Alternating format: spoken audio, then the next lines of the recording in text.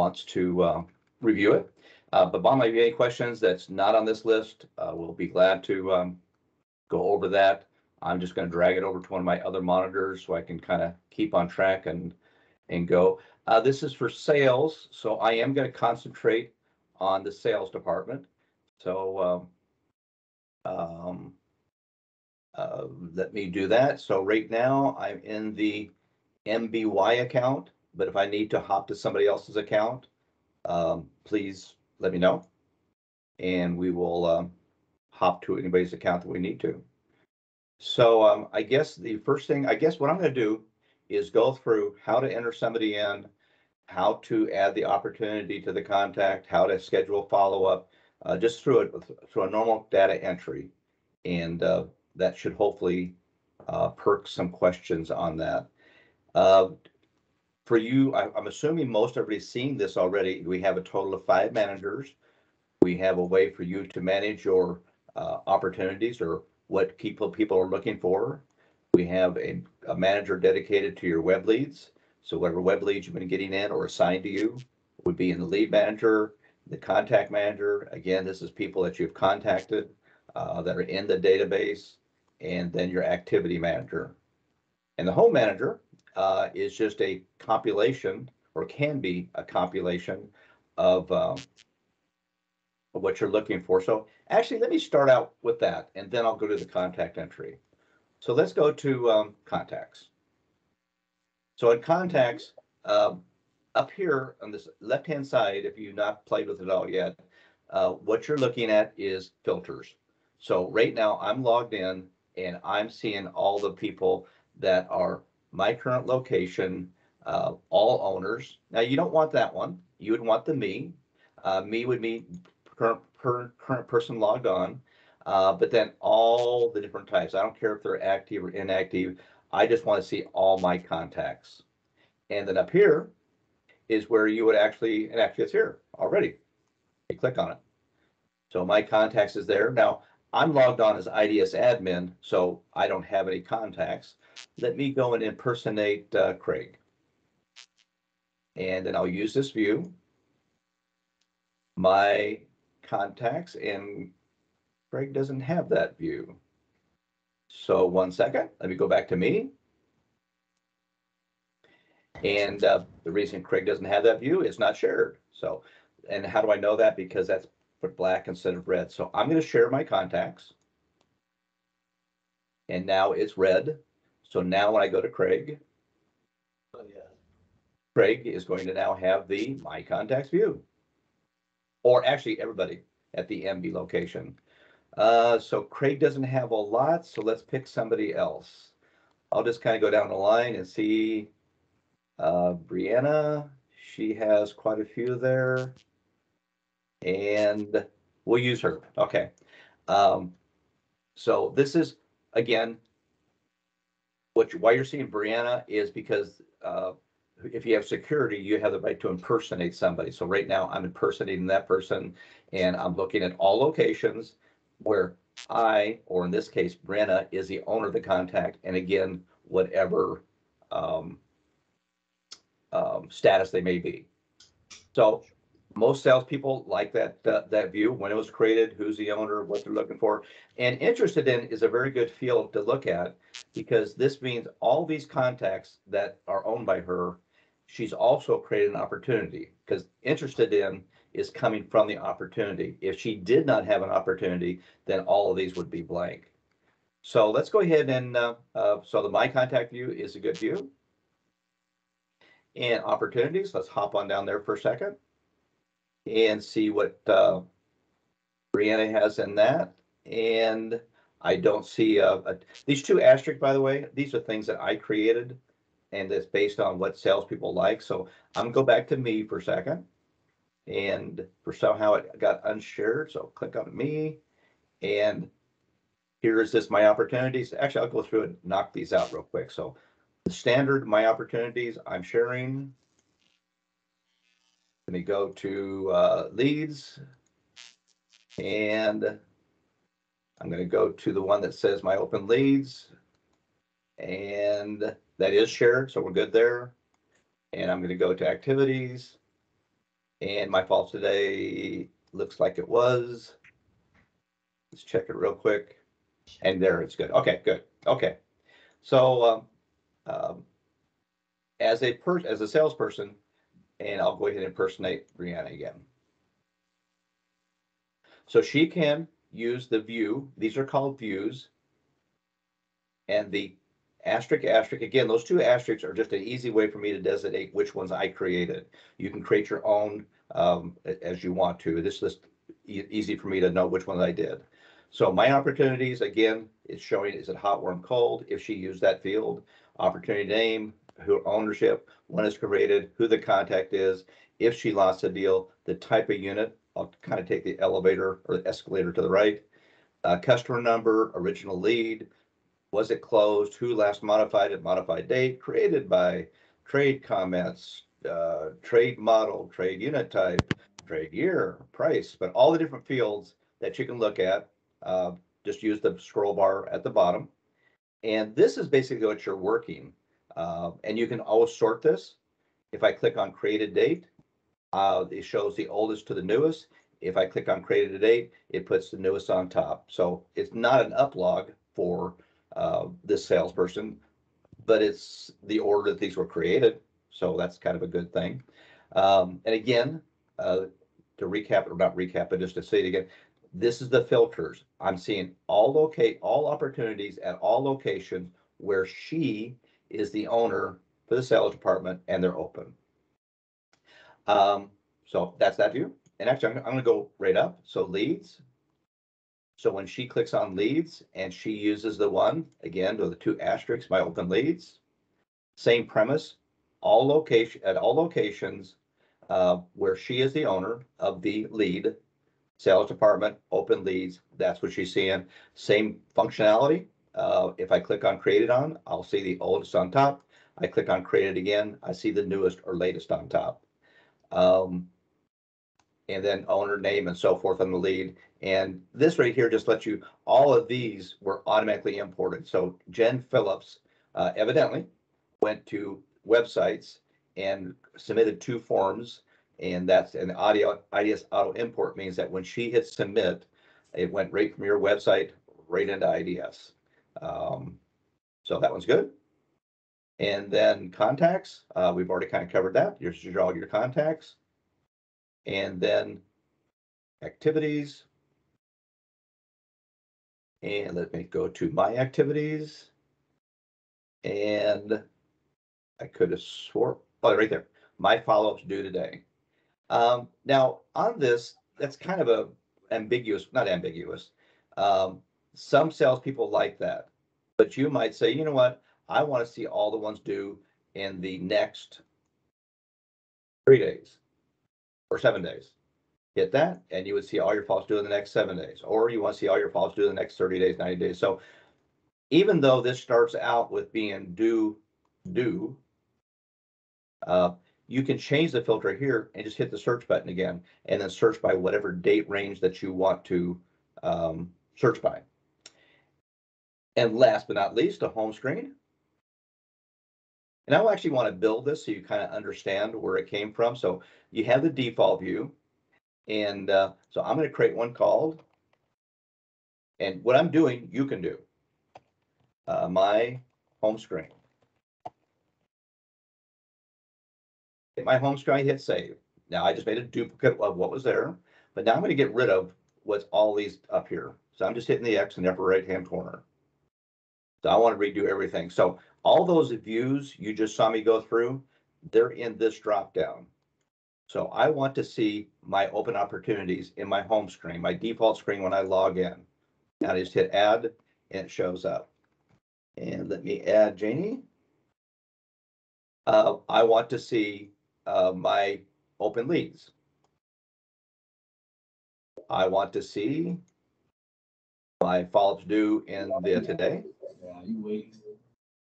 And I want to see, so hopefully you're seeing, I'm picking these from the different managers. So they have to be the different managers first, and then they're here. And at that point, you have the choice of what is basically important to you. If you want your follow-ups due on that left-hand corner, I'm just grabbing the title bar and moving it there. And that's actually how I would do it. So I'd have my follow-ups here, my open web leads over here, my open opportunities here, and my contact log, so to speak, right here. At this point, this will be on your monitor. So I'm going to size this for mine and hope it looks okay on yours. But I'm just moving my mouse to a double heads like this. And now I'm going to drag down about halfway. And then I come down here to a double heads and I'll drag down again. So I'm just fitting this to my monitor. And again, you can move these around to whatever position you want to. And I'll do the same thing on this side. Make it look neat. So, and make it look neat.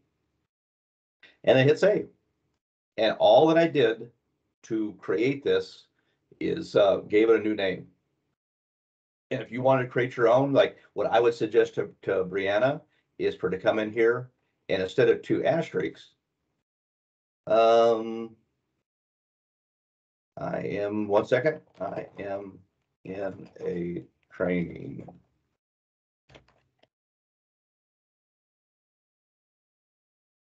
Bill 5. Okay. So what I would suggest to her and to you is to come up here, remove those 2 little asterisks, put in BR there, and that way she can easily see it's something she created. And then again, hit the save. Now, when I change that name, I didn't delete the other one. The other one is still sitting there. If I go to the one that was there before, it's the same one. And of course, now she goes to hers. It's the same one. All that we did was change the name and created a new screen, however you want to create it. So to me, this is a very good startup. This is all your follow-ups that you schedule. This is your web leads. This is your opportunities, and this is your contacts. So now with that being said, I'm going to go through the process. You have a couple come in, and we're going to go ahead and create contacts and opportunities and go through the whole process. If anyone has any questions that spawn off of that, please interrupt me. And the Artibus boardroom has their hand raised. Did you mean to do that, or did you accidentally hit the raised hand? Yeah, no, sorry, we No. didn't mean to do that. Okay.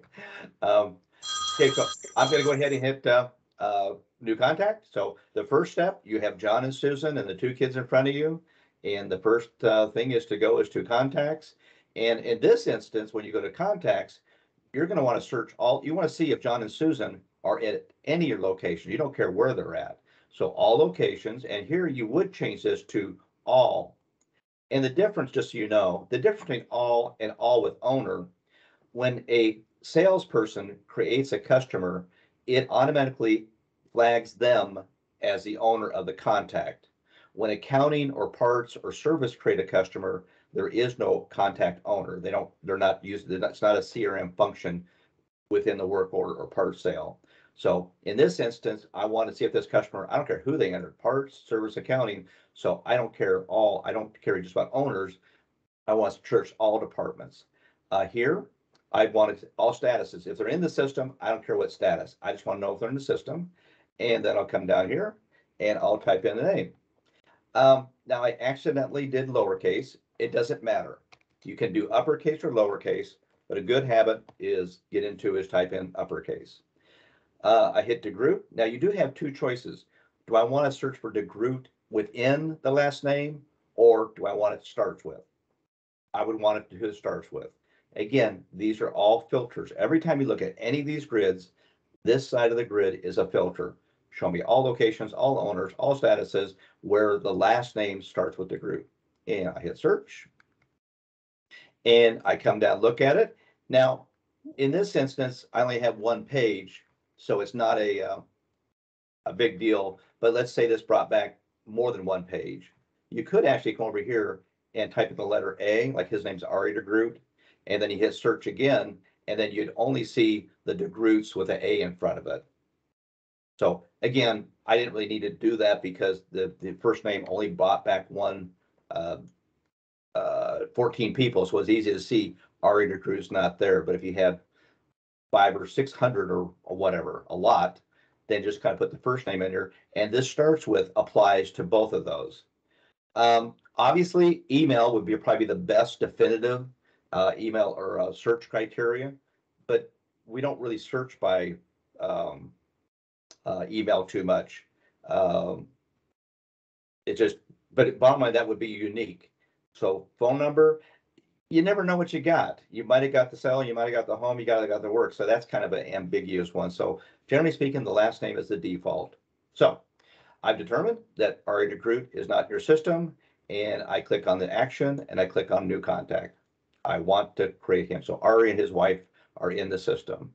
So when you click on new contact, that will bring up the contact screen, and you just kind of follow the Marybrick Road.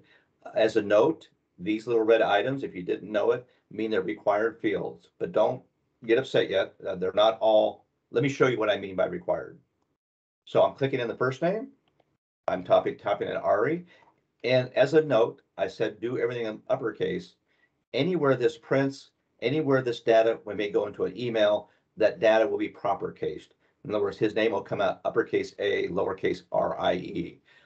It just looks better if everybody does the same. Otherwise, you'd have some salespeople putting uppercase, some people looking lowercase, and some doing proper case. If everybody does uppercase, then when you look at reports or data, it looks a lot more organized. Now watch what happens to this required field when I hit tab. It goes away. I satisfied that requirement. I gave it to him. Greet as is the name, or sorry, the way to address this family in an email or a letter, the informal way to greet this customer in an email or letter. So I would put here, Ari and Virginia. Why? And again, you do it all uppercase. Now, why did I use the ampersand instead of AND? Because the system will automatically proper case the letters. And if you put the word and in there, then it would come out Ari and Virginia, but the A and would be capitalized and ND would be lowercase, and it just would look dumb. So if you use it this way, it won't look dumb. Over here, entity name. Ari says, hey, if I buy from you, I'm going to want this not titled in my name, but my company name. I want my title to be ABC Motor Cars. I want this to be titled into Groot LLC. So if he has, he wants a personal titling done if he buys from you, then put that in there. But also, well, work with your F&I partner, what they want put in there. But that's what this is. Entity name is if he wants it titled in a name different than his name. Okay, go over to address. Now you see a lot of fields all required. And what the system's basically saying is we need, or the system needs, one way to save this contact, sorry, one way to contact this contact, or you can't save it. And right now, it doesn't know what that way is. So let me kind of go right down here to address. So if I put into group, gmail.com, and I hit the minimize, and I hit tab, I'm sorry. When I hit tab, most of these, well, actually all of these will go away because I gave the system one way to contact them. So once you have that, I am in.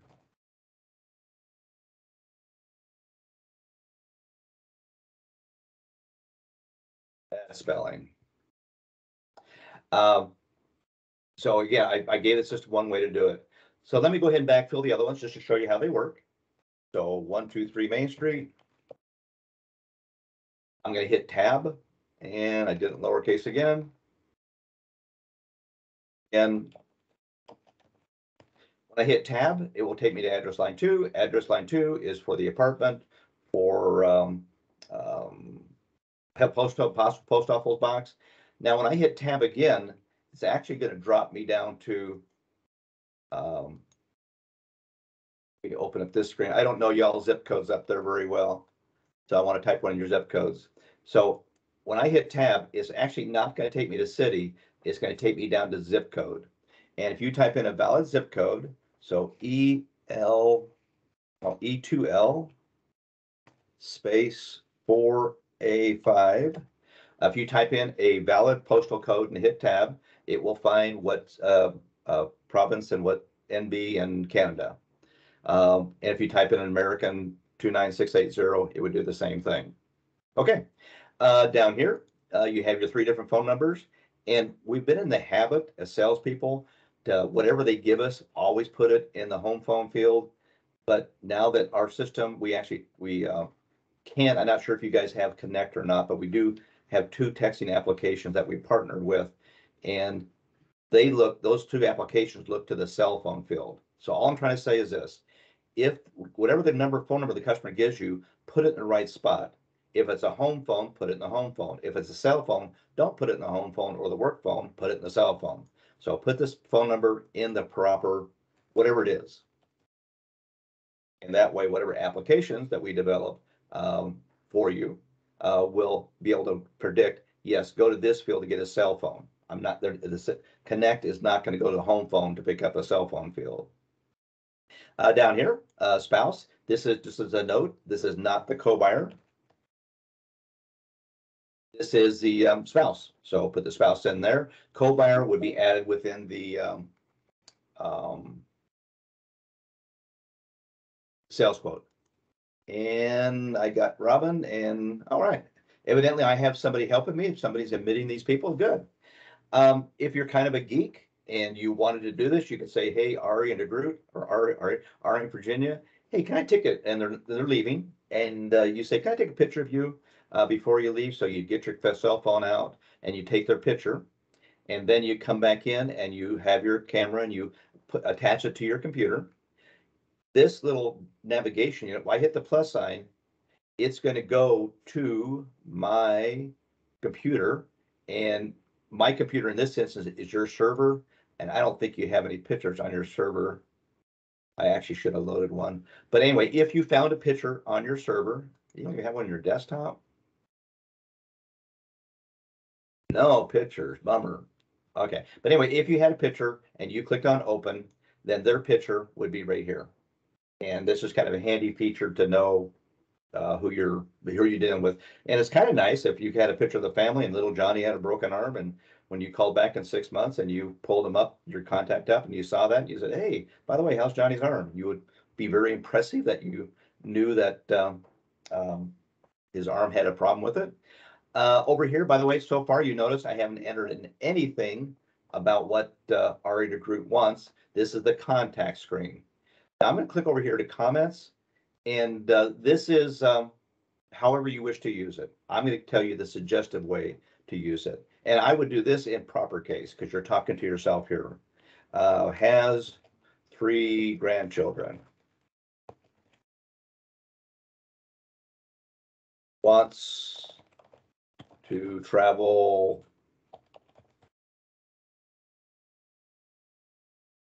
one of my personal items about the person. The opportunity screen has what they're looking for, also has a comment screen. And that's where I would put comments. Wants a second AC, wants it to be gen prep, wants a 50 amp service for future needs, something like that. But here in the comments on the contact, I would just put personal stuff in here. So with that being said, and again, if anybody has questions while I'm doing this, just unmute yourself. And the way to unmute yourself is hold your control key, hit the space bar. And the way to remute yourself, you would do the same thing, control space bar, and then mute again. So if you have any questions, feel free to interrupt me, and we'll go from there.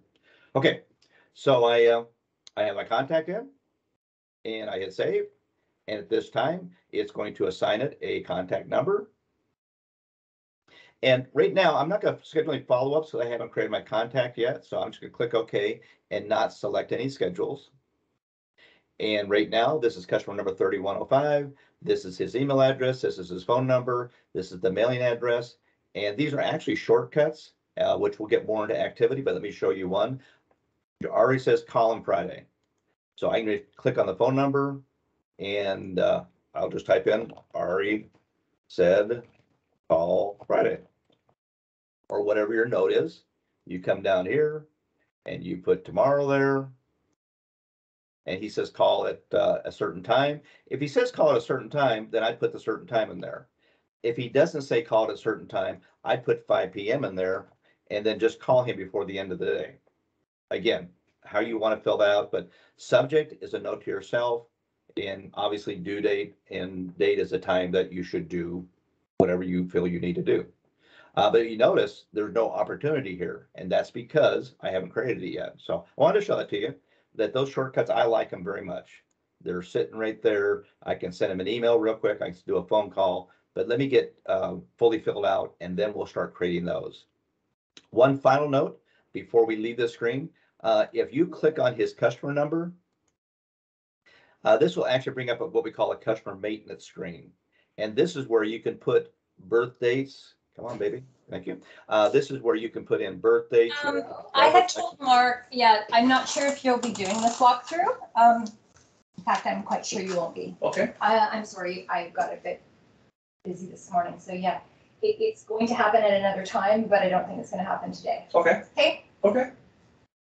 how's that? All right. That's good. Now, something that's not on the board yet that came about last night is there is a Hey, Jen, mute your thing there. that is going out Saturday. Right. There's a couple dates moved around. So the Robe is on the board for Saturday. Rope got just moved. That got moved, and in place of that is the. Jennifer, mute your computer, please. I just did. Okay. So what I did is kind of, if you missed it, I clicked on the customer's number. This brought up the customer maintenance screen. And the customer maintenance screen is a good screen. You have birth date, you have age, driver's license, whatever else you need to fill out about this customer. Entity name, some of the fields are the same. The address is the same. Spouse information, if you feel you need to fill this out, fill it out. At this point, you probably don't. Employment, bank and mortgage, miscellaneous, customer purchase history, everything. Of course, he's just put in the system, so it wouldn't be here. But the customer maintenance screen is kind of the details. This is the main contact thing and for follow-ups, but feel free at any time, click on the customer number and wait for it and fill out any of these fields that you choose. When you hit save, they're now saved with your contact. Okay. Okay, now I know who they are, and now I want to add my opportunity to my contact. And to add an opportunity, you go to action and you click on add opportunity. And I'll try to minimize that. You guys have lots of people who want to get on your system. So we have the opportunity. Now, I actually did, and let me pull it up for you, is the searchable fields for, and I'm going to send this to Dwayne, and when it changes, let me drag it over a little bit so you can kind of see both at the same time, I hope. Yeah, there you go. So I'm going to drag that over just a bit more, and now I'm going to bring it down a little bit. So all these fields,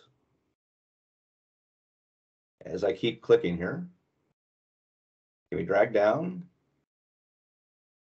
and try to show them to you as you look at them. And okay, like everything I highlighted in yellow is searchable. So if I want to, whatever I put in an opportunity name, I can search for it 6 months from now. Whatever I put in source description, I can search for that 6 months from now. Whatever I put in unit brand and model, I can search. So if I type, like this one says, hopefully you can see it, but like model says 1860 SS, I can search for it. So bottom line, I'm going to send this to Dwayne, and then Dwayne can forward it to the sales staff. But everything highlighted in yellow, 6 months from now, a year from now, if you type that information in, like you type in EcoBoost, you will find the opportunity where you typed in the word EcoBoost. So let me put that in here and type in the couple. If people want a couples trailer, they have no kids yet, or they're empty nesters, however you want to say it. You could put couples trailer, but you could make a lot of mistakes spelling there. I'm pretty sure I would probably, if I would couples trailer, I would put in CTT. And that way, 6 months from now, I just search CTT. they want to be, they're looking at a 25 RK. Now, do you need to put in Forest River Vibe? Well, not if 25 RK is the only, if that is a Vibe. If a couple, three models, a couple, three brands were, had 25 RK, then you may want to go ahead and just put in Vibe 25 RK.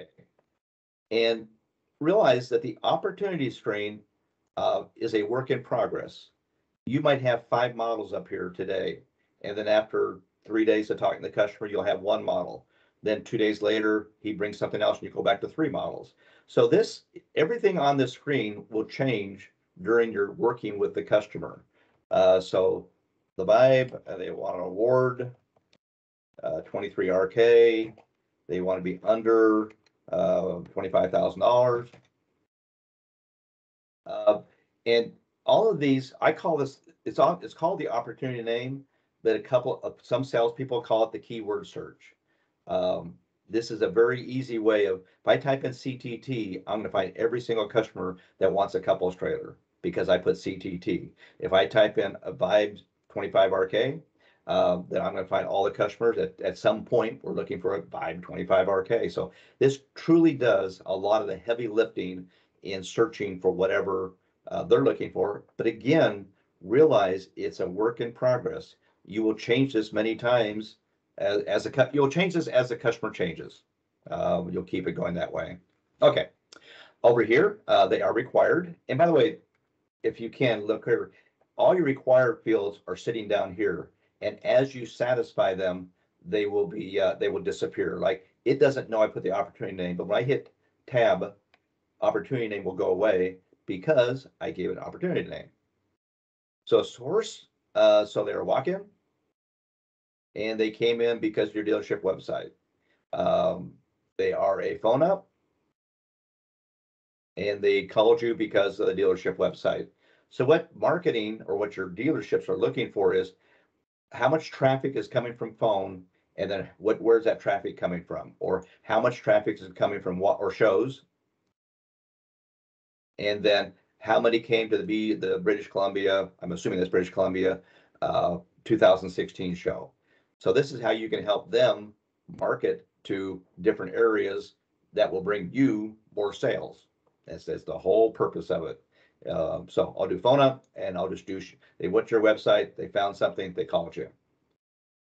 So that's your kind of the preliminary items for the opportunity up here. And now down here, what are they looking for? So I have a couple of trailers there, so they must be looking for a travel trailer.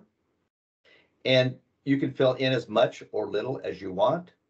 And I'm going to actually see if you carry the Vibe. And yes, you do. All right. That's what I have. I love it. And you have the 25 RK. All right. So bottom line, hopefully these are all just standard things. They want new, they want used or consignment, but it's kind of, most people want new, but if they found a darn good used one for $5,000 less, they want it. So I would recommend just leaving those blank, totally up to you. Year 2018 to 2019, you have to do both sides of the coin. You can't put 2018 here and nothing over here. It demands both. But the cool part, I think, is that I put in this criteria. I'm going to see if I have any of these in stock. So I click on search inventory and it's going to use this criteria. It's going to default, it's going to look for travel trailers by 25 RK, and it didn't find any. So I'm going to go ahead and get rid of the 25. Okay, do you have any Vibes in stock? So I leave it travel trailer, I leave it Vibe, I hit search, and you have one Vibe, and it is a 22 rear bath, I'm sorry. And again, okay, that's not good enough. I want to see all my travel trailers. And that's all the travel trailers in there. And so I would spend a good half hour playing with this in here. Currently, I'm only seeing the units for MBY because that's the location I'm logged into. But if you wanted to see, actually, let me go back to Vibe again.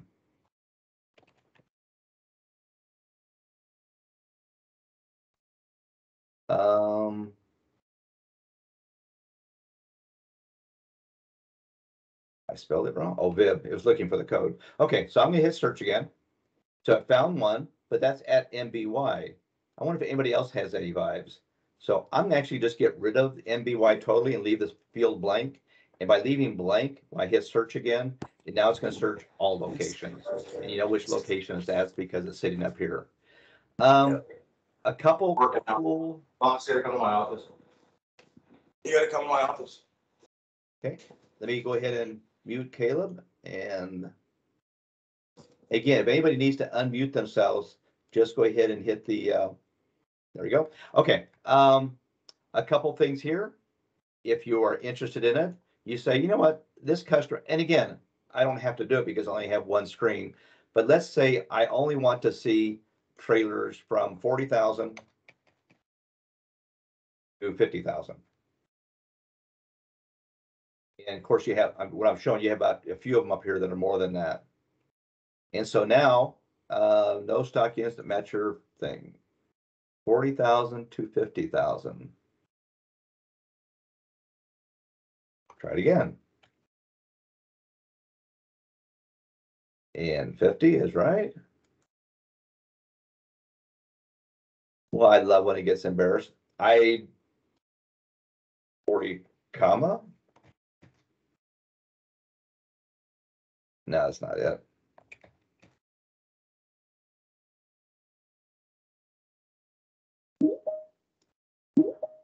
Well, I am stumped, but I can get that corrected. What that should have done is eliminated all of these other than this $33,000 one. So I don't know, but I will fix that. Other than that, what you can do is you can sort it. So if I click on age, I can see the oldest. Oh, let me get rid of that. So I capture those again. Search. I can sort it. So if I click on age, I'll see the oldest on top to the earliest. If I click on it again, it's separate. I want to click it by model, and then I see all the models in order or year or whatever you want. So every one of these headers up here, you can search by, or sorry, you can sort what you want. So let's go ahead and say the 25 RK is the one they want. So you copy that stop number, you close that screen, and then you just come right here and you paste it in there, and it will put all the fine line details. Now, this unit, you can still create an opportunity, but this unit is sold available. How do I know that? Because it says SA here. But that's what they want.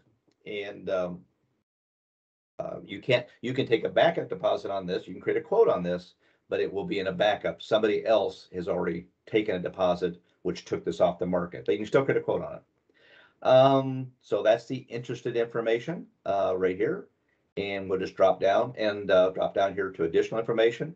What the estimate closing date is when they're going to pull the trigger, when they're going to do something. So these customers said they're going to buy by the end of the month.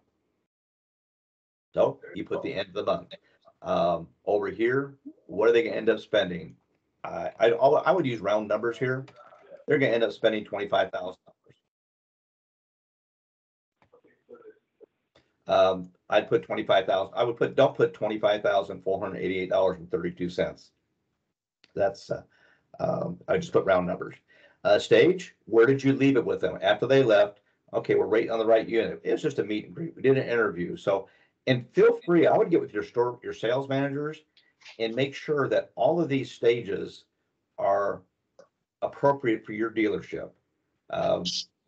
These look like all the default ones, which do work well, but maybe you guys don't have a meet and greet stage or an interview stage or a qualification stage. So I would, if there's any sales managers on the call, I would pare this down to just what is normal. When you ask your salespeople, hey, John, where did you leave with those people? And the answer they give you, that's the answers we're looking for here, or that's answers you're looking for here. So I would get this down to how you guys talk, and so that way they're meaningful to the salesman. So I'll put, I'm actively working the guy. I'll write him a quote because we'll be creating a quote.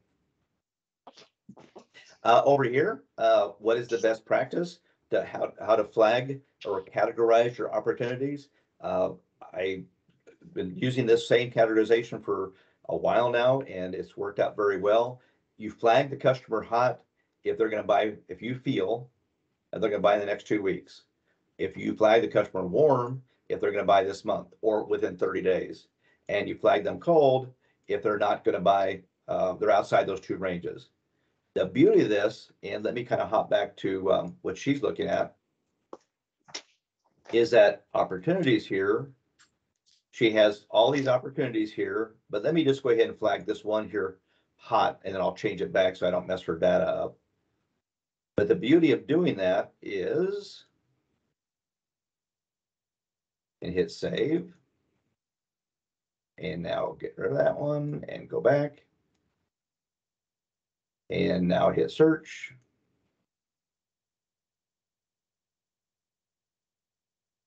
And okay, one more time. I'll do it on green. I forgot the name of the other customer I did it on, so I'm just going to do another one. And this is owned by Brianna. I'm making this Shelly Green opportunity hot. I am, what's missing? Oh, I will pick a travel trailer and I'll hit save and I will close it. So this way I'll remember it, Shelly Green, and I'll hit refresh. All right, I got a couple challenges to do. You should have seen the word hot here, and that way Shelly could come here and select hot and just see the 2 or 3 that she flagged as hot. So I don't know why hot's not showing there. Let me hit refresh one more time. And it's certainly not, so I will get that fixed. So that's the reasoning behind these hot, warm, cold, and that will mean something to you when you have a couple 300 opportunities here. You can easily lose your people very quickly, but if you mark only the people that buy in the next 2 weeks as hot, then at any time you just come up here and click hot, and then you'll just see those 3 people, those 4 people in a very quick search. Let me do this one actually, and hit hot. There you go. I will get it appearing here. You can use this filter, but this filter works very nicely down here too. So Shelly Green is there. So that's how you can quickly see it. So if you have 150 opportunities and you say, I just want to see my hot ones, or I just want to see my warm ones, then very quickly out of those 100, you have 3, or out of those 100, you have 2, or whatever that may be. But that's the thinking behind that field here. And I don't know why I marked him hot, warm. I'm going to mark him hot. Okay, trade. Hopefully this is fairly self-evident. 2015, and I want to do this so you see it. So right now this is a drop-down table, and you can either say it's a car there, a SUV they're trading in. You can select other here, and that way you assume it's an SUV. But I would say best practice is just type in SUV. So SUV is not in this list, but it is a free form text. It allows you to type in whatever you want to, 4-door, whatever you want to type into, and it'll accept it and it will store it. So you don't have to use just what's in that list. You can put whatever in there. But let me get more realistic. We'll do a 5th wheel. Brand, we'll do a Alpenlight. Model 32 RK. Trade customer says it has some gel coat issues or fiberglass issues.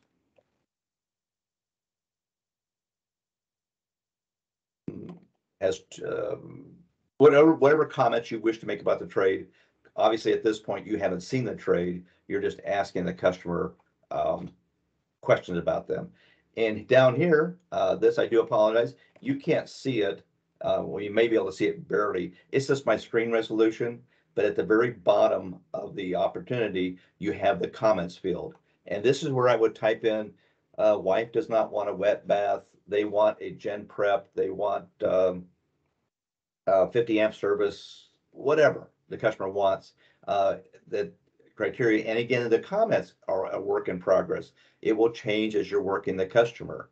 And again, any single word in comments is searchable. So again, once you have that filled out, And I'm actually gonna give this to Brianna right now because I want you to show it's in her thing. So I'm gonna reassign it to her. Actually, I have to hit save first. And actually, that's a note I need to say. He who creates it owns it. So if this contact was in the system because you searched your entire company when you search for him, and let's say that he's at another store, well, you would not be able to see his any opportunities created at the other store if there were any. Currently, you can see comments, and we are working on that you can't see. But if this the customer was owned by John at location A, and this customer came down to location B and talked to Susan, and Susan found this customer, when Susan added an opportunity, Susan's name would be here.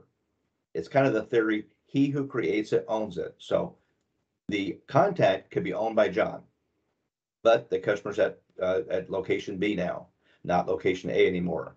And location B found him, and they start talking, and the customer says, I want this or that.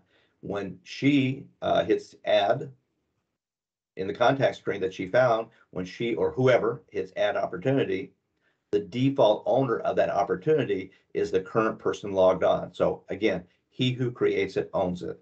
So let me go ahead and rechange this to, well, I'll leave it my name. Well, no, I wanted her name. So let me go ahead and, because I want to show you how it hits her files and so forth. So let me go ahead and reassign it to Brianna real quick. Oh, another note by doing that. This reassignment that you're seeing me doing, anybody at the dealerships can do this. Now, don't panic. You can only give it. So if you're the owner of it and you want to give it to somebody, you want to give the contact to somebody, you're the owner and you want to give it, you can give it. You can't take it. If you find a contact out there and it's owned by John and you say, I want that contact, you can't do that. But you can give it away. So I want to kind of say it there. So I'm going to go ahead and type in a couple letters there. And there she is.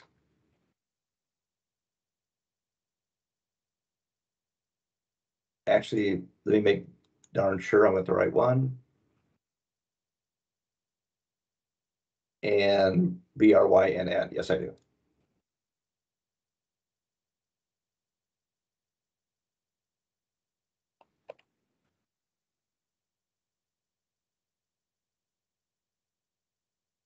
So a couple things, just so you know, as a tidbit, anytime a contact is reassigned, an email would be sent to the person getting it and the person losing it. And here, do you want to reassign all activities? Again, to reassign the contact, you probably would, but bottom line, you can say yes or no. I'm going to say yes. And so in a couple seconds, that is now owned by Brianna. And I go to here, I want to reassign the opportunity the same way. And again, I'm just doing this because I want you to see how this affects her home screen, the stuff that we're doing. And click OK. And yep. And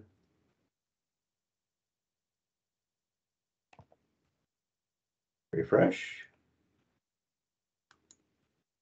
Save. Wow, I've definitely got my cut made out. One more time. BRY, search, find the contact.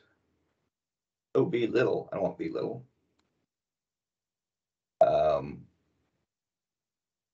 Search.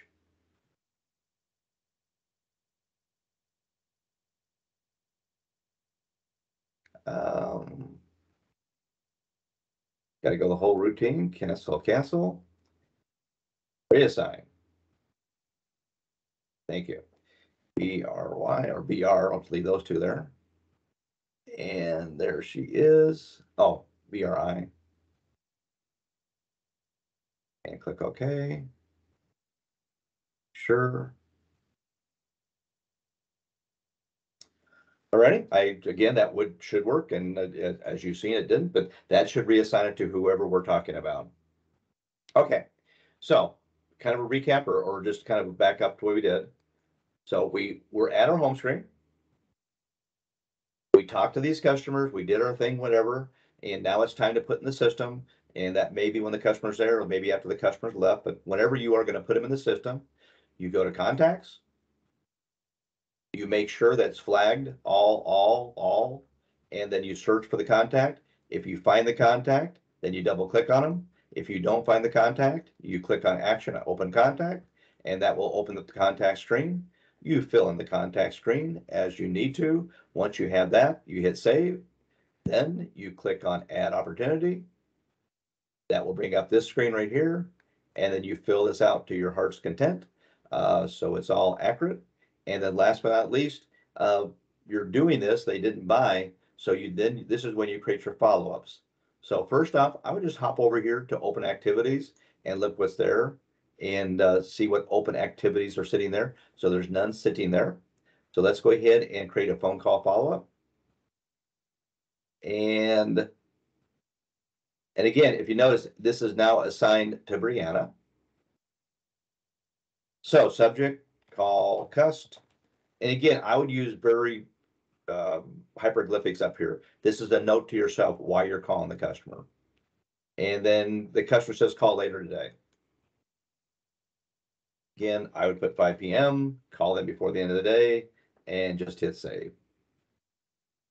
So you recorded who they are in the contact screen. You recorded what they want in the opportunity screen, and you schedule a follow-up. That, in my opinion, is what they call a CRM admin, or sorry, a CRM entry. So you close all these. And now when she goes back to, did I pick the right person? It's BRYM. Right, we'll see in a second. And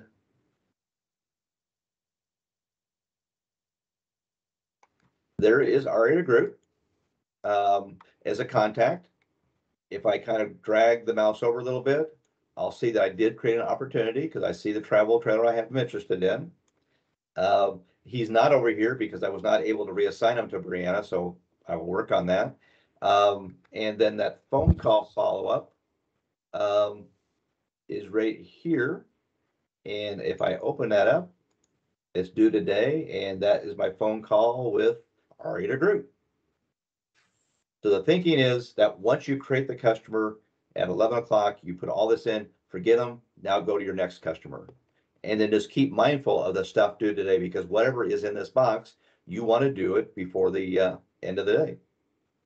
And then call the customer. So this is billing. Again, your contacts is not a uplog, but if you sort it, it's always going to put the latest people on top down to the other people. So it's kind of like an uplog, and so to speak. You can see what your customers work for. A couple other utility items before I get out of here is that, like this contact screen, you're only seeing 1, 2, 3, 5 columns. If you want to see more information without scrolling back and forth, you can use the maximize button. So I'm clicking on that button right there, and that will maximize it. So I don't have to scroll quite as much to see the information back and forth. And then to go back, I just hit the double windows now, and that returns me. So any of these, I call them quadrants. Any of these quadrants, click on the maximize button. That opens it up to see more data. Then click on the 2 arrows to restore it back to where it was. Now, if I want a shortcut, I want to go from here to my opportunities. I don't want to click and go to opportunities, which is not that many clicks, but you don't want to do it that way. This is a shortcut. If you click on this shortcut, this will actually take you to the opportunity manager and dump you right in there. And then you do whatever you need to do, and then you can return back to the home manager. So that's kind of a navigation type tip, so to speak. So the first 3 items on my list were creating contacts, adding opportunities, and what is searchable. So that's how you create a contact. That's how you create an opportunity. And again, I will send this to that this page to Dwayne, and he can distribute it to the whoever's appropriate to distribute to, and every one of these fields are searchable. Okay, I said all that. Let's go ahead and search. So I'm going to go to my home screen because that's who that opportunity was saved in. So here is Aria Groot. I just want to kind of show you how it's saved. So I put in CTT Vibe 25RK. So again, imagine there's 150 opportunities here. And you say, you know what? I want to see all my couples trailers. So you type in CTT, you hit search, boom. You just see the one because I only have one that's CTT. And be mindful, I'm going to type in CYT, or actually I'm going to type in couples trailer. And hit search. And I won't find anything because I never typed in couples trailer in opportunity. I typed in CTT. So basically the moral of the story there is garbage in, garbage out. Put good information in, you'll get good information out. Actually, let me go back to Brianna. I know I'm butchering that name and I apologize. She's got like retreat here. You see that on this one here. So she's got 150 opportunities here, and she typed in a Keystone retreat here, and she says, I want to find all my customers that want that. Or sorry, I have one in, I want to see all the customers I'm working on that. And she hits this, and bam, she's seen all the retreat. Let's go ahead and open that up and see what else she's got in here. Wait for it. She has a destination trailer there. So let me go back here again. And I type in and actually you don't even have to type in everything. If I type in just a few letters of it, it will find it. And to show you that I'm not cheating, I'll spell that with DESSINT. So it shouldn't find anything because the word DESSTIN is not in there. So if I hit search, I should find nothing. So I just kind of basically trying to prove to you that it is searching those fields. If she types in, double click, come on, open up. If she types in, well, that's all she has in this one. Oh, here we go. 39 FKSS. I'll forget that. So go back. If she has 150 opportunities here, or you have 150 opportunities here, and you say, show me all the ones that want a 39, I'm working on a 39 FKS, and that can be in the interested in, or that could have been in the opportunity name. But again, she'll find all the customers very quickly, what they want. So the, this that I'm sending Dwayne is letting you know which ones they are. And the way to access them or search for them is use the contain search button down here. Go for a smoke, Chris. So before I go any farther, I want to just quickly check, is there any questions on how to search?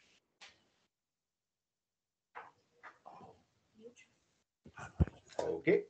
One of the items on my list is the the desktop.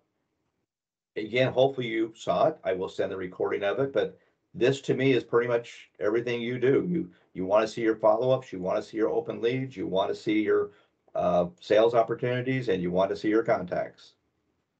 And if you want them in different spots, you don't like that organization, then just move them to different spots. Just make sure you hit the save button. So I want this one up here. I'll try to move it up there. There you go. I want it up there. If you want that change, just hit save. So however you want to see your data, you create different views of your data within the 4 home managers, give it a name that means something to you. Once you've given it a name you mean something to you, come back here and then add them. They will all be sitting here. Everything you see here is coming from the activity manager, the lead manager, the opportunity manager, or the contact manager. You create anything in any of those managers, it's gonna be sitting here, and then you can add it by selecting it and then clicking on add. And then now it's part of your view when you come in and have your coffee in the morning, so to speak.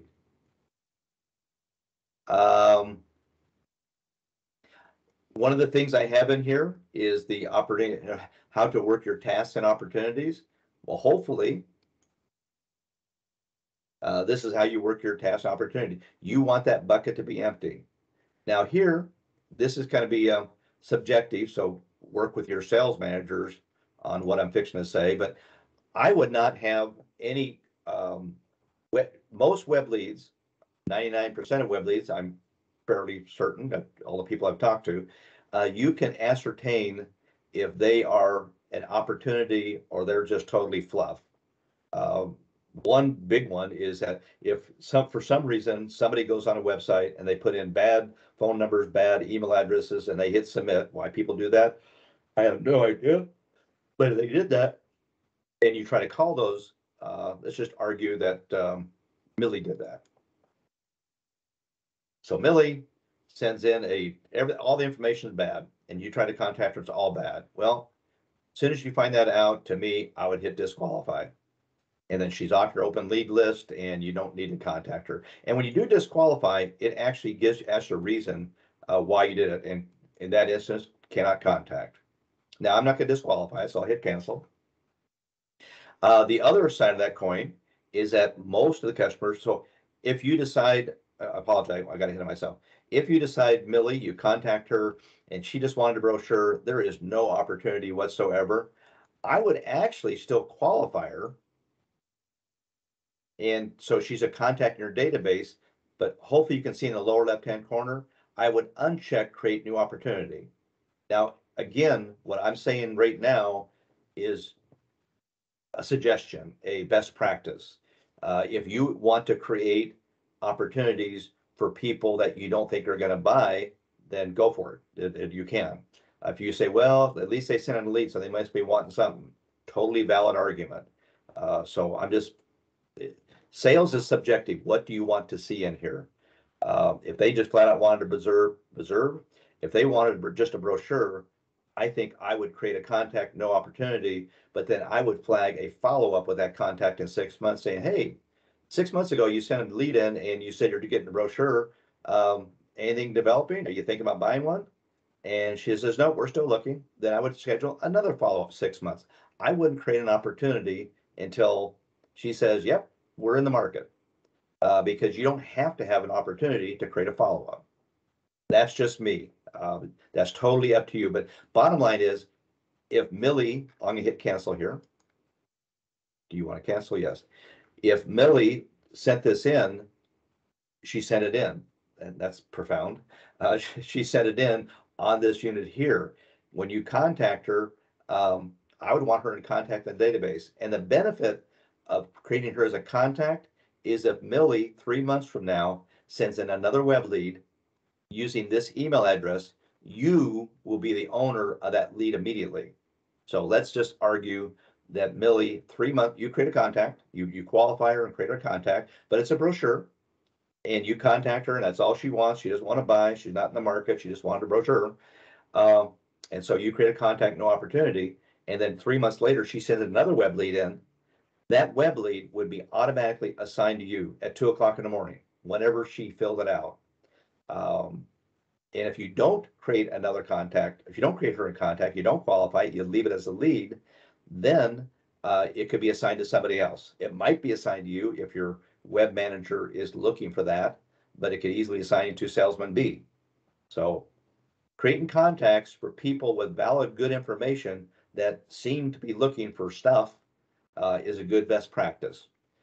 And the reason I say all of that is to say this, and you want to save changes now, is that you whoever's on the call that does not agree with me, you can please let me know and I'll be glad to learn. But most salespeople can figure out if these people are somebody I want in my database, because they might send in future leads within 24 hours very easily. And I would argue within 8 hours, and I would argue more within the hour.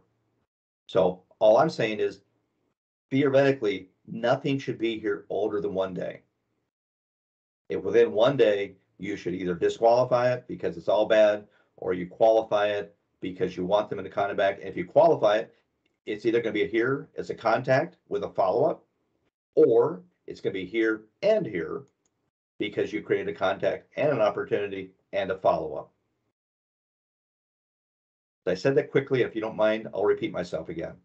So every lead that comes into your database, you should, and I say the word should, your sales manager, he trumps me totally.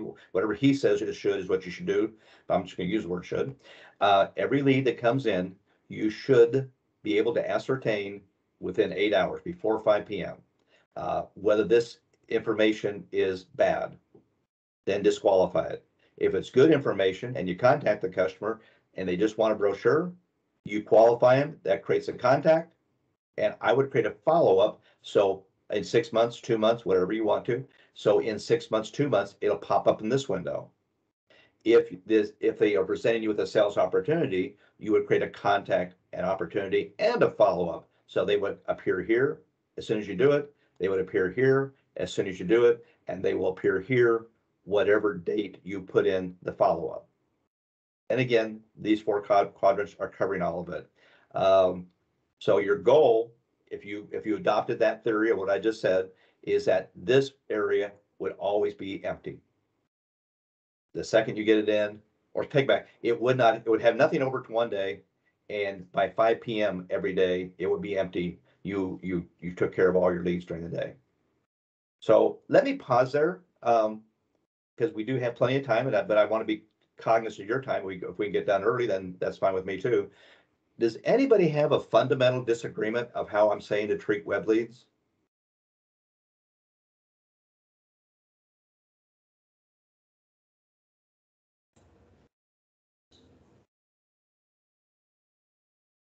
Okay. Again, this will be a recording, and we'll kind of go from there. The next thing that I have is how to search for inventory efficiently, brand and type. So, and then how to run inventory reports. Let me go in the home screen. If you click on the steering wheel, this is going to bring up your inventory. So this is how to search your inventory. So it comes up, I hit maximize, and you see different columns here based on your security.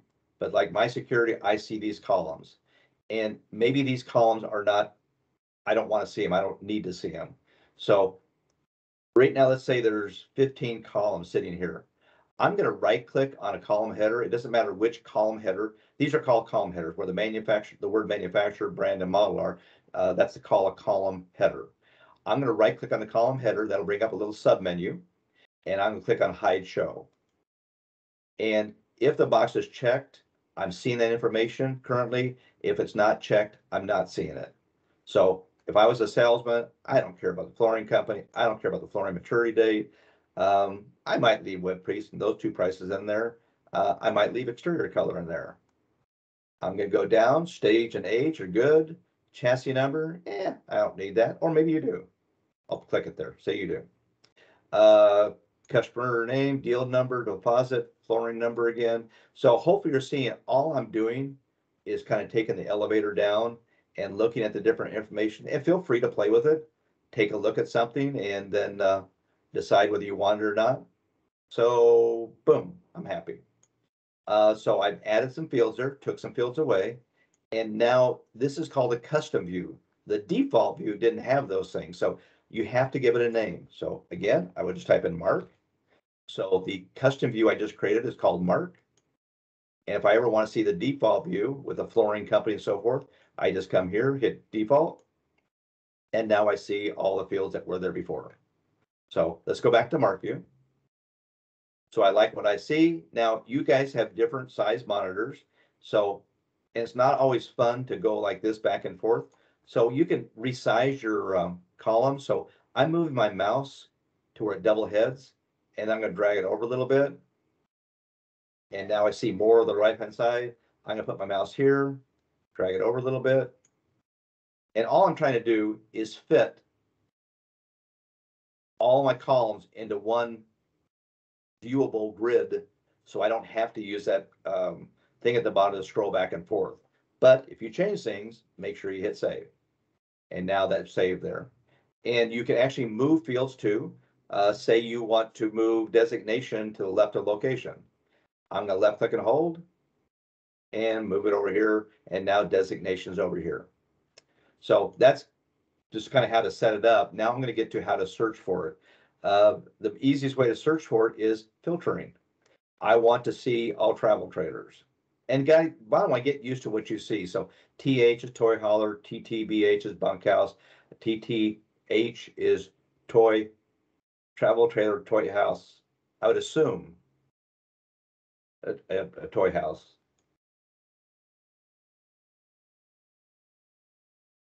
Huh, I don't know what TTH is. Learn your codes, whatever your codes may be.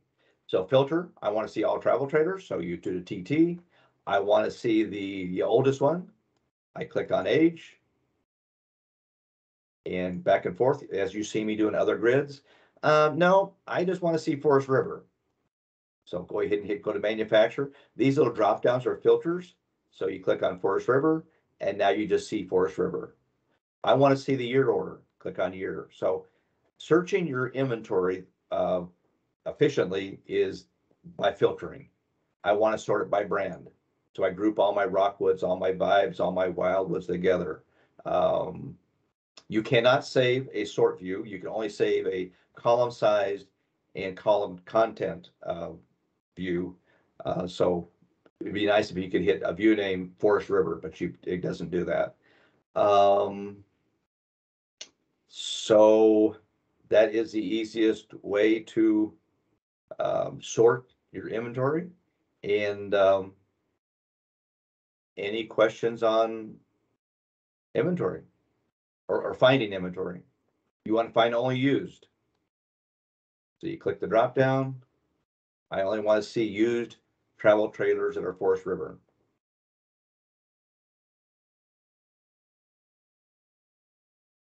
Or I want to search my consignments.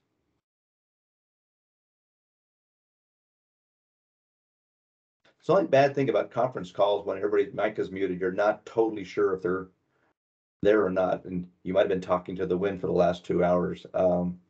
Any questions? I've actually run out of, that is the sale. Is there anything that you salespeople do that I have not covered?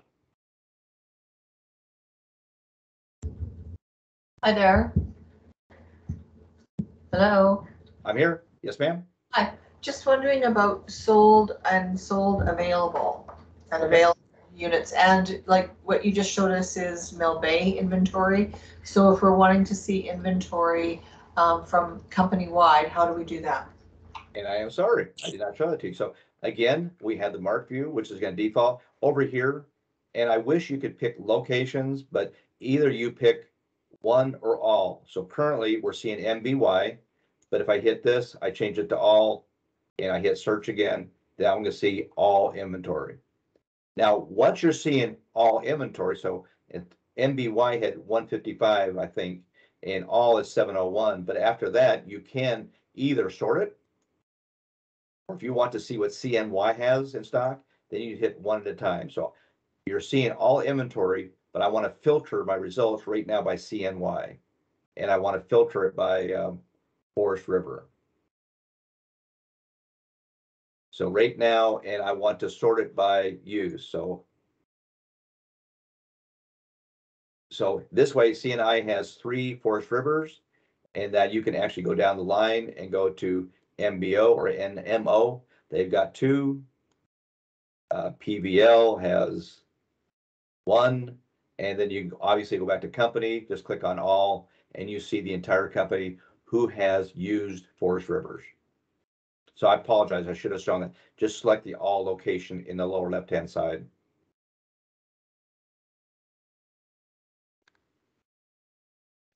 Any other questions? And again, is there anything you're doing or want to do that I haven't shown? So is it possible to see how we see sold and available? Oh, I'm sorry. That's right over here. Under status, if you want to see all, we have 5 statuses. A, available, SA, sold available, O, on order, SO, sold on order, and final sold. So in this instance, if you want to see the SAs, there you go. Awesome. It's all about filtering.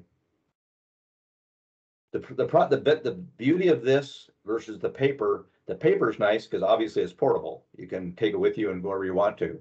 But the problem with paper, as much as you all sell, it's out of date very quickly. Whereas theoretically, if everyone's capping sales properly and doing the deals properly and doing them on a timely basis, what you're looking at here is accurate 24 hours, 24 hours a day, 7 days a week. So those were 2 very relevant questions to our conversation. Does, again, anybody else have anything else that I have not covered? Hey, Mark, maybe you could show everybody how to print that report. Some know, some don't.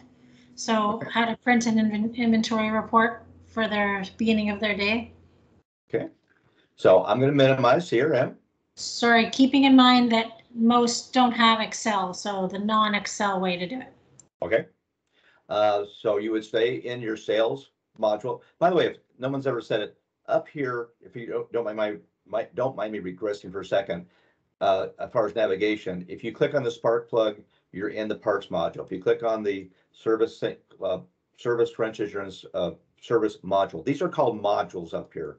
So in the sales module, you have these functions down in the lower left-hand corner.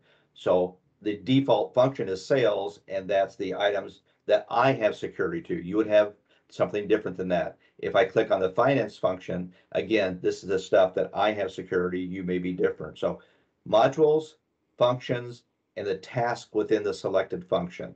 So she just brought up reports. So I'm going to go down to, I'm going to stay in sales, but I'm going to the sales reports. And she said inventory reports. You have all 3 of them here. So it really doesn't matter which one you click on, and I'll show you why I say that. I'll click on Run Unit Inventory Reports. And it is coming up. So I clicked on Run Inventory Reports, so it took me to inventory reports, but I could just as easily now navigate to sales reports. Give it a couple seconds, it'll refresh. So whatever you select here, it will default to. So let me go back to inventory, because that's when we selected. And then drag up a little bit. Now you can search or you can use the arrow. So I'm going to go down and print inventory report by designation. So bottom line, again, you will have different reports here depending on your security. So inventory report by designation. So if I leave it MBY, then I'll just see MBYs. If I change it to an asterisk, I'll see O. And so I'm going to leave it MBY for right now. The default is preview in this lower right-hand corner. So when I hit print, it's going to do a preview. It's not going to print it. So I hit preview or print, which will give me a preview.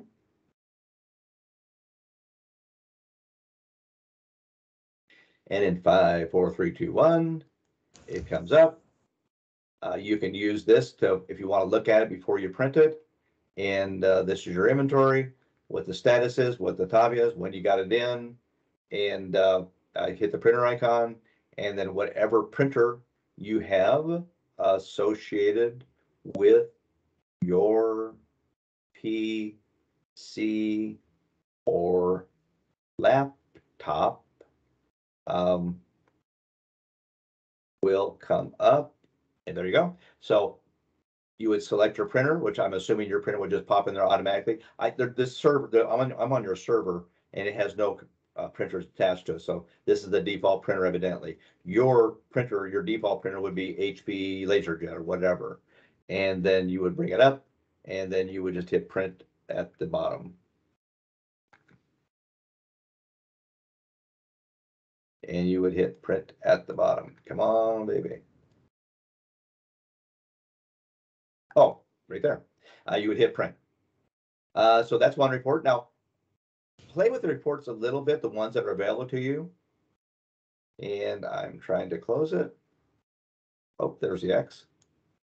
And I'm closing it. So again, let's say there's 50 reports here, and you don't want to search and drag every time that you come in here. So when you find a report that you like, so say that's one you like, see how this show favorites is grayed out? I'm going to right click on this report because I found out I liked it. I click on add, and now it's in your favorites. So from now on out, when you go to any option that says run sales reports, run finance reports, run unit reports, I don't care which one you use, whichever one you have security to. When you click on that, instead of looking at the reports, instead of worrying about the modules, just click on show favorites and it'll show you the report that you found that you like. So it's a very good, we probably have 350 reports in our system, but more than likely you probably only run 1 or 2 or 3. So when you find what you like, right click on it, make it a favorite, and that's easy to find. You don't have to search anywhere. Let me do a couple others here.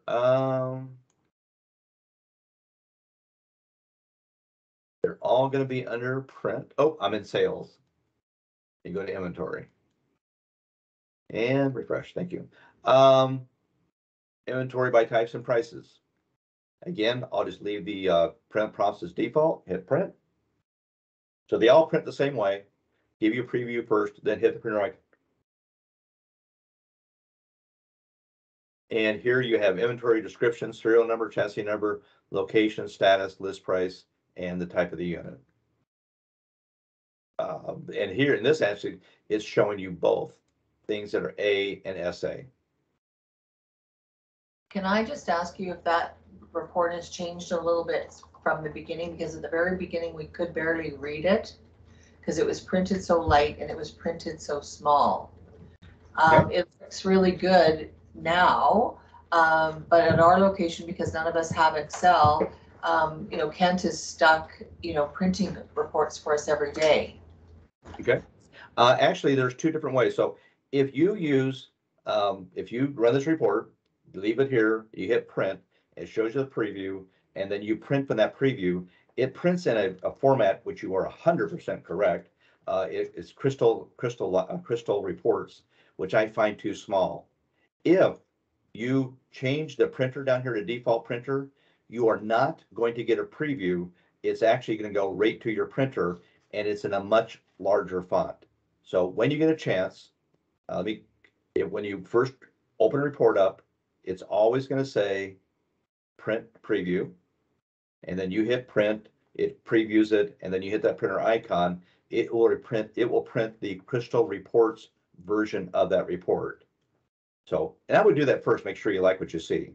You like what you see, then I would cancel, then I would come back here and select the default printer, and when you print here, using the default printer, it's going to go right to your default printer, whatever that may be, but it is in a much larger font that I find easy to read.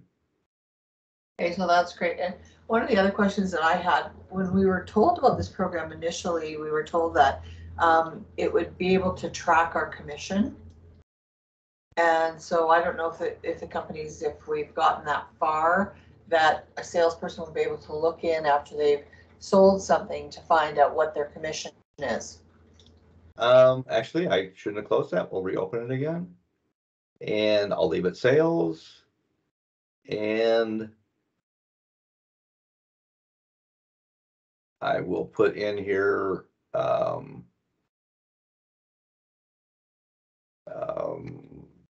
the 1st of March and hit preview.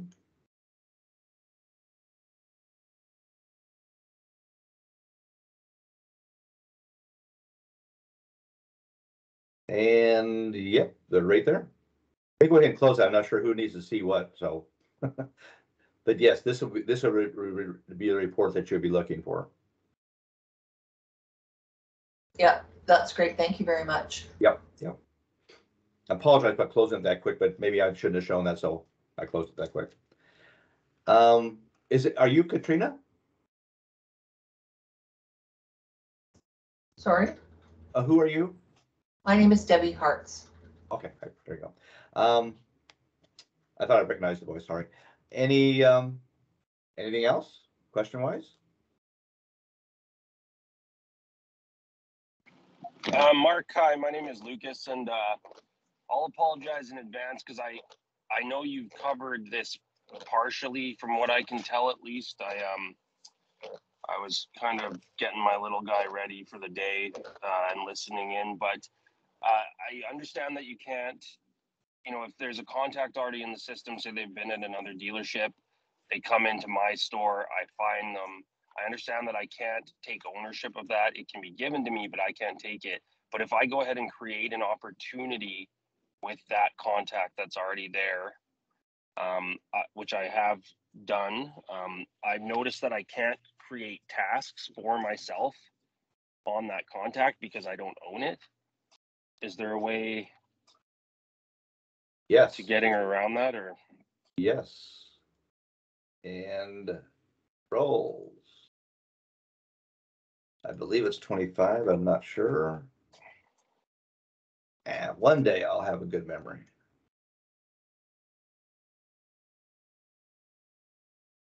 What we've been restricting is what you can see, 1019, I wasn't even close. So this is the roles assigned to all of them, activities.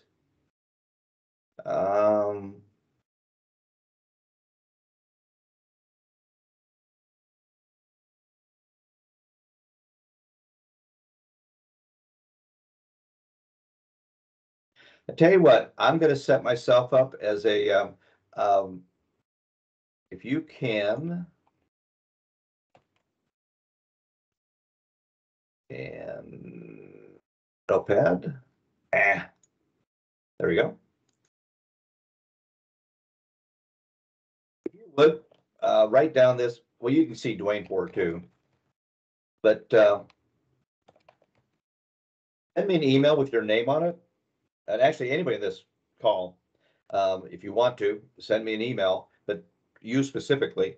I'm going to test that. I'm going to log on as a salesman, and whatever that is, I will correct. And then I will send you an email saying, try it now. Okay, yeah, that's great. Thank you, Mark. Yep.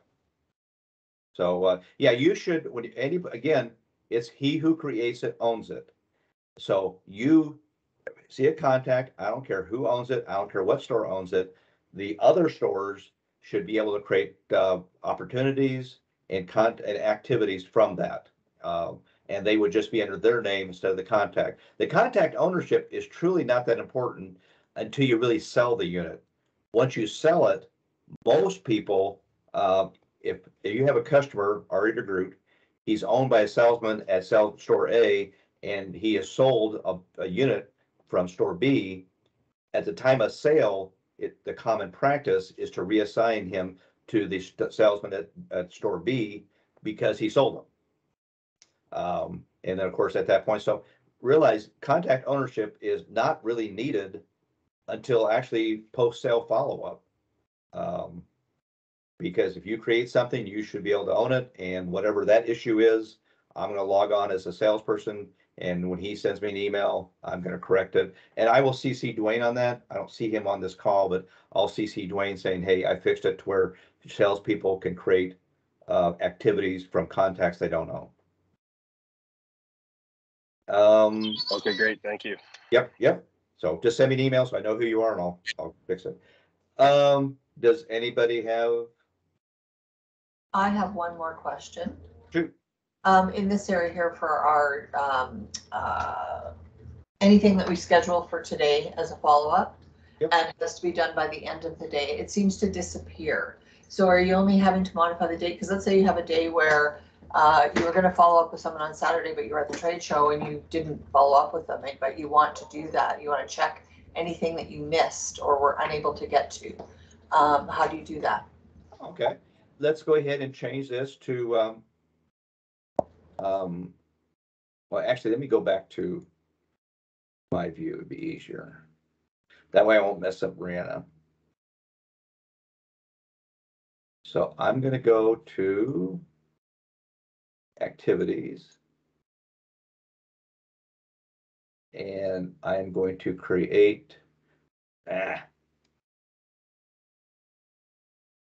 me go real quickly to RE. So sorry about this, going back and forth. I keep changing my mind what I'm going to do. So deGroot, there's deGroot. Okay. And now I'm going to create a follow-up for Mr. deGroot. I'll just do a phone call. That's simple. And I'll do it for today, and then I will address your question. So I see it here. I put in 1700 and save. Okay. And oh, that's the sign of Brianna.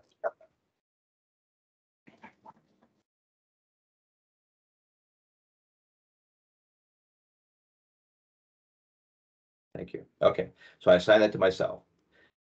So X, and go to activities. So if I go to activities, I should see one follow from Ari. Let me hit refresh.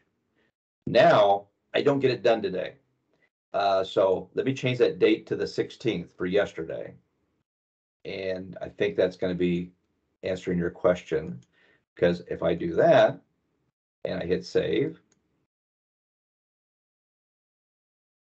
I won't see it. And that's because due the next 7 days. So the filter should be due.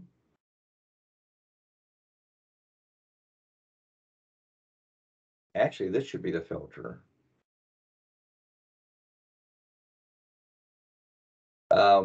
If you change it to this, if you miss a follow-up, what happened to Ari?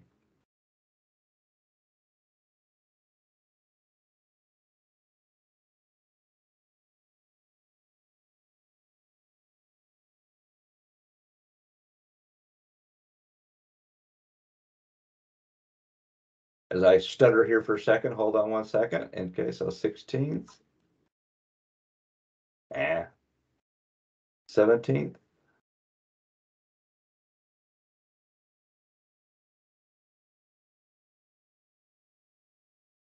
This is, okay, that's my Ari phone call.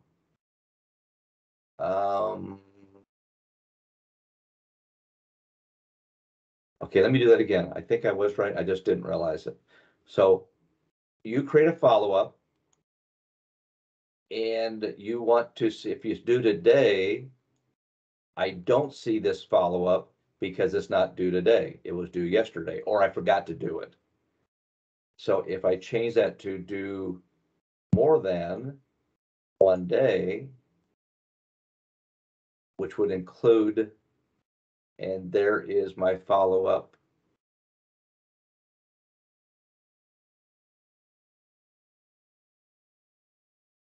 Yeah, that's great. Thank you. Huh. No, see, it's not showing, it's bypassing the 1 day. So let me change that to, actually, next from.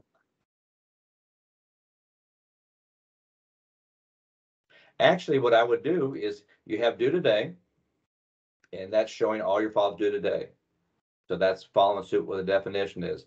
But if you ever say, okay, what did I miss anything? Just change that to blank and hit search, and that's going to show you all your follow-ups, including the one to Ari that you have due. So these are due no matter what day was put in there. So that would be a best practice I would use that way. See your things for today, but if you want to check, did I miss anything? Then come in here and change it due. Just make sure the time frame's nothing, hit search, and you'll see all the follow-ups that are due. Thank you. Yep, yeah.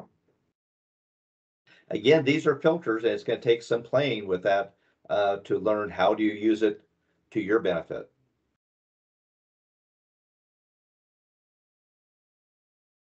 Alrighty. Again, anything I haven't shown that you do? Drum roll.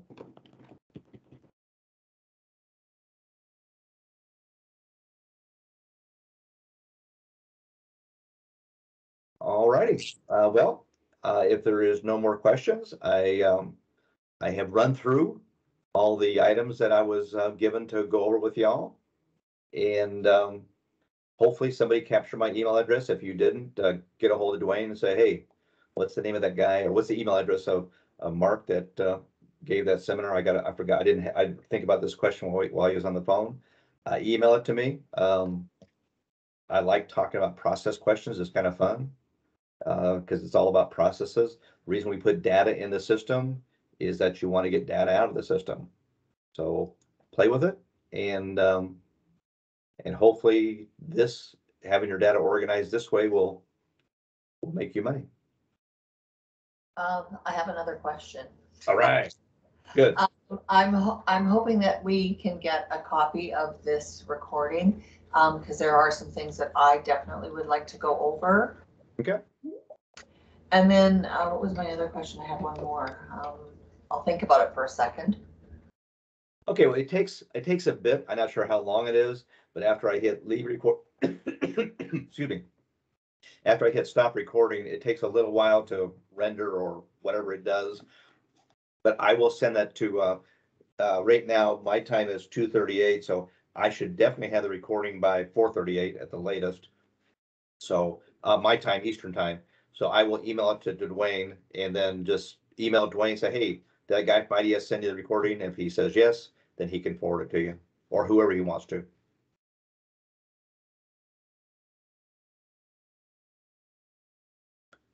All righty. Again, I want to give all the opportunity I possibly can. Y'all are kind of fun to deal with. I enjoy it. Thank you. All righty. Y'all take care. Thank you, Mark. Lucas here again. I did send you that email. So yeah, once again, thanks for the help and all the info. Appreciate it. You got it. I'll have that answer for you shortly. Thank you. Thank you. Thank you. Mark, it's Sean here. Have we got all the finance managers on still? Yeah, I wonder if it might be worth having the finance manager sit with you for a little bit because we still got some time booked off. That's fine with me. Yeah, to have the finance manager sit in and go through any questions that they have relevant to their role and responsibilities in the program. I'll stay in this account. I will go to finance and I'll manage finance quotes and open it up for any questions. Good. Ambassadors, thank you. Branch managers and finance managers, if you can stay on and let me know who's here, please. I'm here, Sean. This is Anita. Thank you. I'm here, Sean. Blaine. Just hold on just one